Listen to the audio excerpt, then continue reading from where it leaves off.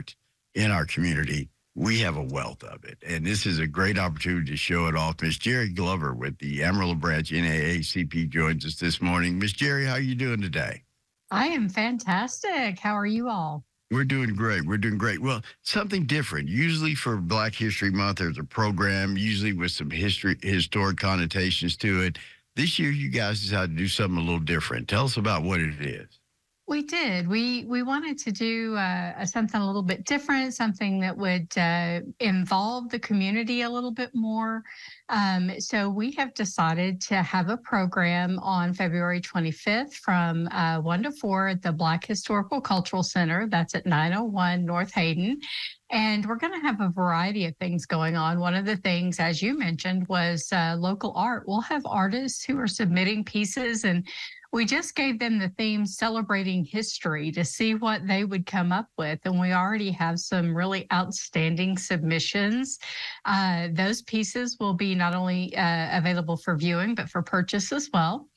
We're going to have some readings from the community. We're going to have community members come in and read pieces from their favorite Black authors or tell stories about Black historical figures, and just an opportunity for again, a variety of community members to be involved and be able to showcase some of their favorite things about Black History Month. And then, of course, let's not forget the food because, Right. you know, we got to feed. We got to feed. So we will have chopped brisket sandwich plates available for sale, and those are going to be $15. And then we'll have some desserts available for sale as well. So just an opportunity for people to come out and support the branch. That money will be used to help our members get to Las Vegas for National Convention this year.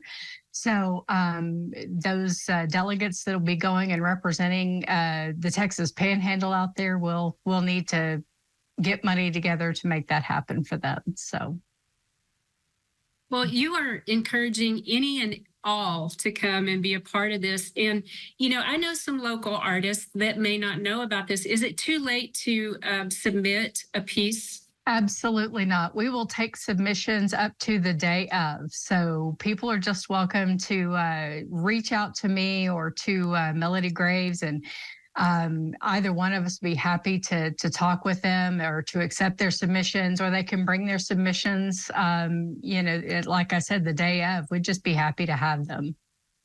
Now, you know, you're talking about the submissions. We're really not necessarily talking about paintings and stuff like that. Any form of art is really acceptable, correct? Correct. If they are sculptors, we would love to have that. If they are jewelry artists, we would love to have that. Paintings are certainly welcome. Digital art is another really popular medium that people are using. So just whatever sort of medium people operate in, we would love to have it there. Again, not only for display, but for sale as well, to support these local artists and what they do. And that's something I think we need to kind of highlight. Some of these pieces will be available for sale, and then there will be some that are just for showing, correct? There may be some artists, yes, that just want to display their art and are not interested in selling those pieces necessarily, which is fine too. We just want to highlight our community this year and really, I guess in a way, my view of it was show what part of Black history, you know, this community will play in the future, because we will one day be someone's history. Yeah, right. And I think that's a great thing. I'm going to actually display some of my uncle's paintings and sculptures. I don't want to sell any of them, but Sure. Just not born here, but spent a part of his life here growing up, and was influenced by some of the scenery and the West motif of West Texas, growing up here in Texas his whole life. He specializes and features different things like everything from Western art to religious to Native American, some sculpture work. And so I'll be submitting some of the artwork from Tim Lovejoy. Oh, okay. Yeah, That'll be great. Yeah, that'll be fantastic. And we have such a wide variety of artists that have expressed interest in submitting. And that's one of my favorite things is just to see all of these different styles and what comes from the artist's talent and their heart to show, what they're trying to celebrate this year. Yeah. And Ms. Jerry, before I let you go, we had this discussion. We have talked to people about this, and some people are confused on what Black history is and why we celebrate this and why the importance of it is. Tell us just briefly, from your standpoint, from your viewpoint, why is this such an important and integral part of our American fabric?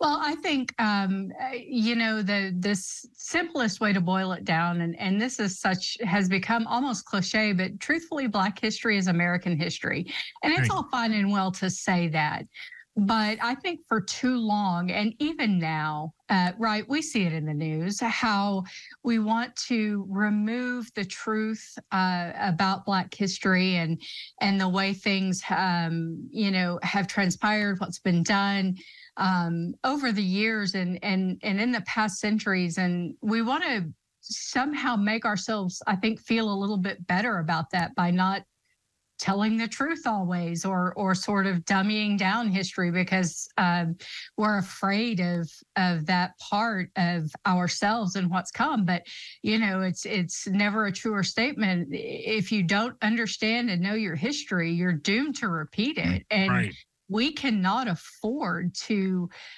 repeat that part of our history. We need to know it. We need to understand it. We need to embrace it.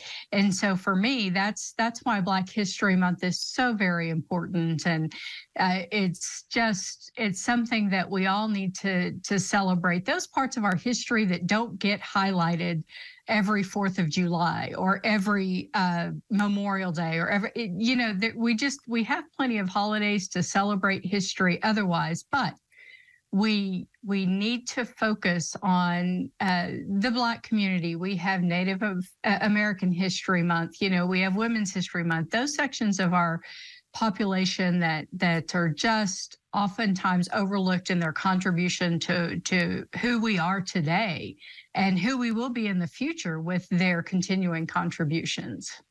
You can be a part of the NAACP's art show. It's going to take place Sunday, February 25th from 1 p.m. until 4 p.m. at the Historical Cultural Center. A lot of activities planned, some great food, some brisket plates, dessert sale. And if you never had one of Miss Jerry's desserts, boy, you don't know what you're missing. That's worth the price of admission there. A gift basket drawing, a 50-50 drawing. If you like to submit a piece of artwork for sale or just for display, or if you like to do a public reading or whatever your form of artistic expression is, it's welcomed here. Give Miss Jerry a call at 806-881-6810 or go to the Amarillo Branch NAACP Facebook page to find out more information. Ms. Jerry, thank you so much. I look forward to being a part, and we'll have you back on to talk a little bit more before the 25th. That sounds fantastic. Thank you so much. You are welcome. We'll take a quick break, and we'll be back to wrap up this edition of The Chat on Newsday Amarillo and News Channel 10-2.